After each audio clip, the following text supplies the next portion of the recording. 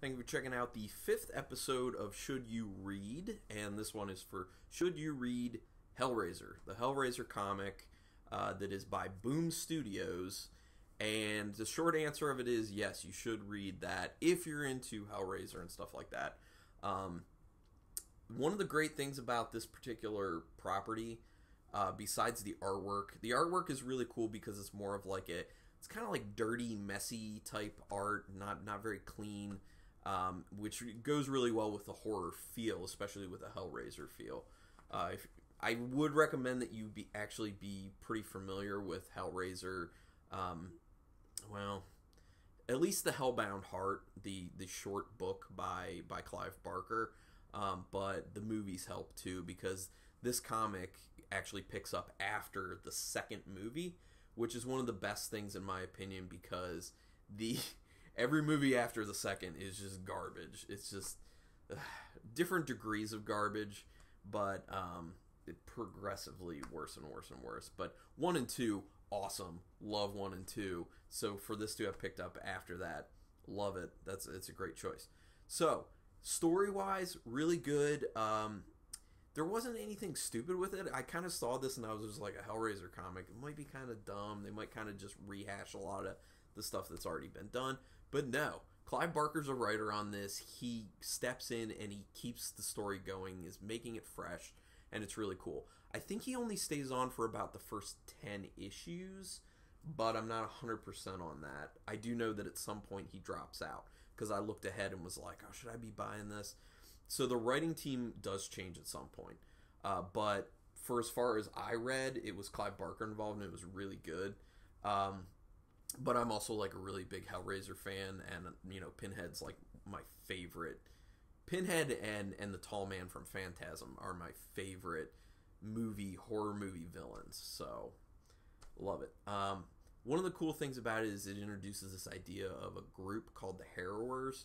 Now this isn't really spoiling much because that's introduced like pretty much immediately.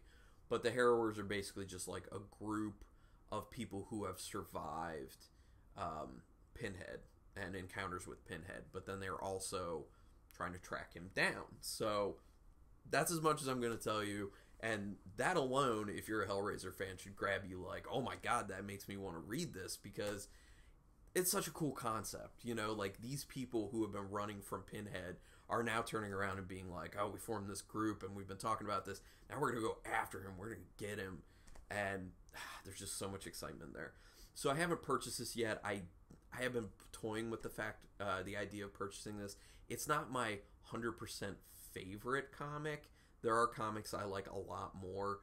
Like I said, I really like the writing in this, but from a more objective standpoint, it's not the best writing, it's not the best artwork, it's not the best comic. So I did grade it a little bit low. I gave it 3 stars out of 5 on Comixology, but if I could give it that, if I did do halves, I would give it like a 3.5. So it's a little bit closer to a 4, but I can't give it a 4. It's not quite there, but I really like it. So I definitely recommend it, mainly for people who are into horror and especially for people who really know the Hellraiser story. You might not want to get into it if you don't know the Hellraiser story yet because you just might be kind of lost, to be honest. I mean, maybe you could kind of stick with it for a little bit, but I feel like you'd be kind of lost. But anyway, that's pretty much all I have to say about it. Really fun, really interesting. If you love horror and you love Hellraiser, it's for you.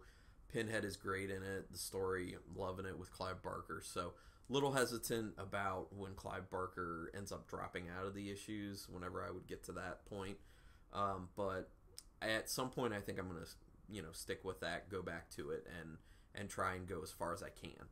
So anyway, everyone, thank you for checking this out. Stick around for the next one. Check out some of the back episodes. And if you have any suggestions, you can send me an email at brutalbattlepodcast@gmail.com.